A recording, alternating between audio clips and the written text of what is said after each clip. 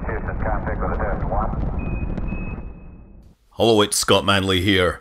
36,000 kilometers above the Earth in geostationary orbit, a 20-year-old communications satellite is being carefully approached by another spacecraft launched on a Russian Proton rocket last year. No, this isn't some nefarious surveillance plan.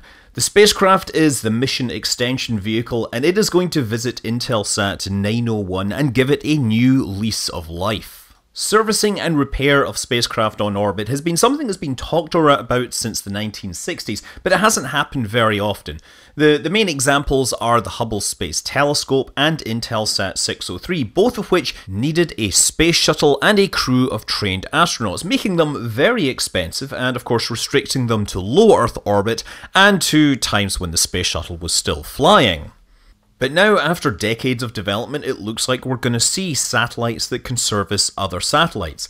The best place to do this is geostationary orbit because all of the spacecraft there are pretty much in the same plane. They're all moving very slowly relative to each other, so spacecraft could potentially reach multiple targets. Also, it takes a lot of energy to put a spacecraft into geostationary orbit, and the spacecraft that are in geostationary orbit frequently talk to stationary ground stations, for example, consumer satellite dishes on the side of buildings, which means the radio hardware on these satellites has a long life ahead of it. Staying in a geostationary orbit also requires continuous maneuvers to remain in the plane because the moon tends to pull the spacecraft out of plane. So when these satellites are placed into orbit, they have a known lifetime constrained by their ability to make these maneuvers to stay in orbit.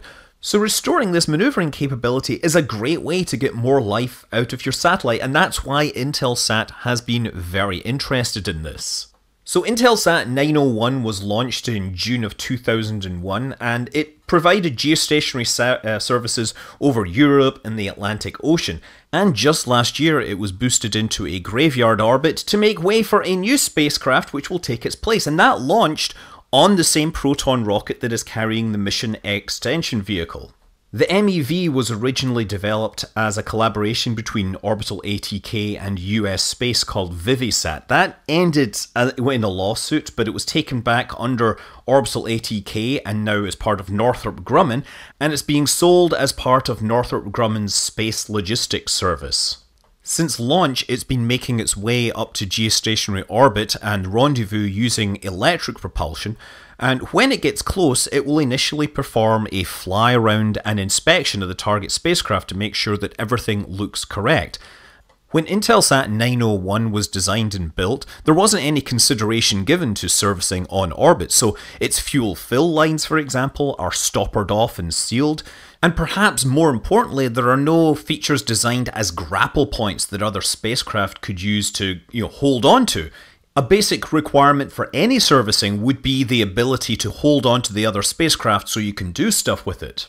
So the Mission Extension Vehicle isn't going to try anything complicated like in-space refueling. Instead, it's just going to attach itself to the other spacecraft and become its propulsion system. And it's going to attach via the existing propulsion system. There is an engine which was used to inject the spacecraft into geostationary orbit.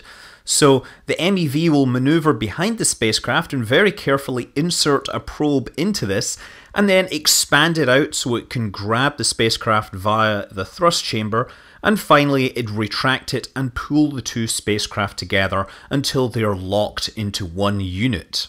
This process has to be somewhat automated since there is enough communications delay that if something went wrong, the spacecraft might have to fix it more quickly than a human would see it. Once the two spacecraft are properly mated, the attitude control and propulsion will be disabled on Intelsat, and the MEV will now take over those duties.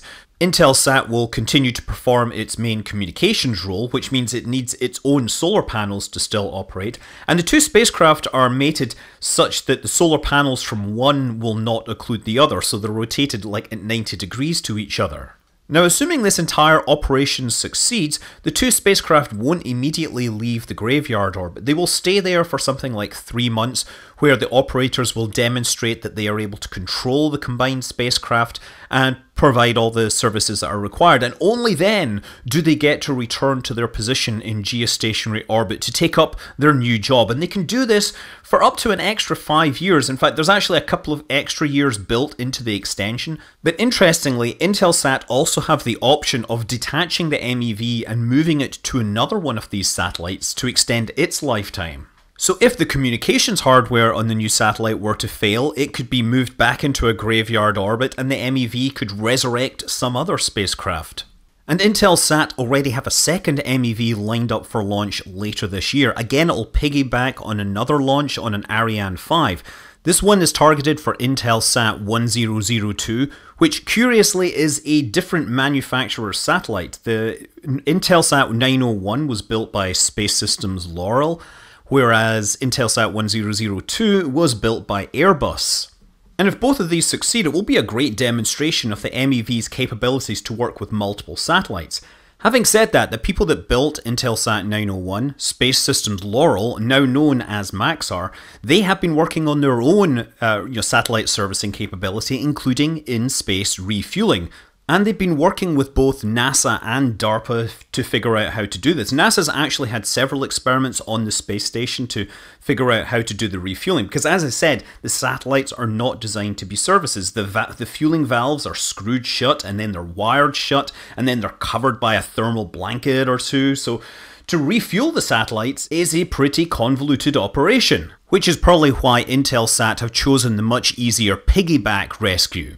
And in 2022, we hope to see the launch of Restore-L, and its job will be to rendezvous with Landsat 7 and refuel it while it's still in space. Which would be great to get more life out of this spacecraft, but more importantly, it's just a demonstration of this key technology. Maxar were also the prime contractor on DARPA's Robotic Servicing of Geostationary Satellites, RSGS project. And that was kind of cool because it had a spacecraft with a pair of robotic arms that would be able to go up and do all sorts of operations to service the spacecraft. And that was actually the subject of lawsuits by other competitors. And then Maxar dropped out early last year.